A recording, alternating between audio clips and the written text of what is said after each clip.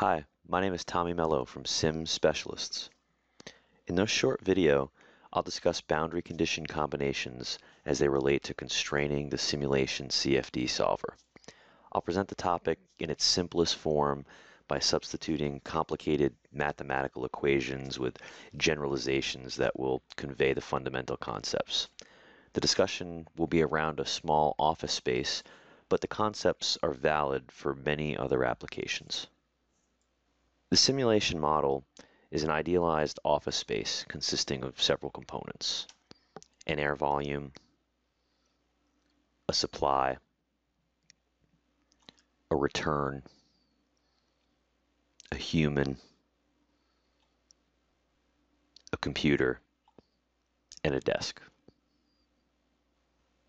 The best place to begin with any simulation is defining the flow openings. In this case, the supply and return boundary conditions. Boundary conditions are typically known values. In this case, a supply flow rate.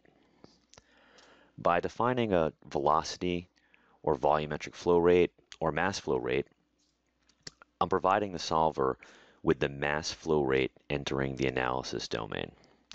This is because a mass flow rate is defined as the density times the velocity times the area, and the volumetric flow rate is defined as the velocity times the area.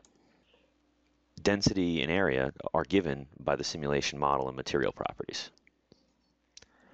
Simulation CFD abides by the conservation of mass, so what goes in must come out. This leads most beginners to defining the return with the same condition as the supply. This, however, is incorrect. By doing this, the mass flow in and out of the analysis domain would be defined rather than solved for. This is known as an over-constrained setup. Another example of an over-constrained setup would be to define a pressure and any flow-related condition to the same boundary. This again pertains to constraining related terms when one should be solved for. The opposite condition of an over-constrained setup is an under-constrained one. Under-constrained models do not provide enough information to solve. A typical example is defining a flow condition in with no boundary for flow to exit. A properly constrained model provides the appropriate number of known and unknown quantities to solve for. This is typically accomplished by defining a single flow condition for the inlet, such as velocity or volumetric flow rate or mass flow rate, and a pressure on the return side.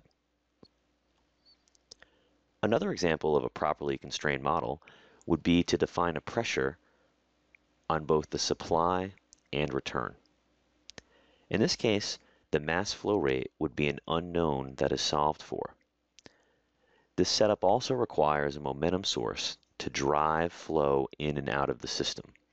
That momentum is typically provided by a fan or properly set up buoyancy parameters. As a summary, boundary conditions are typically applied in combinations. They define the known and unknown quantities required to converge on a solution. I hope this video has been helpful.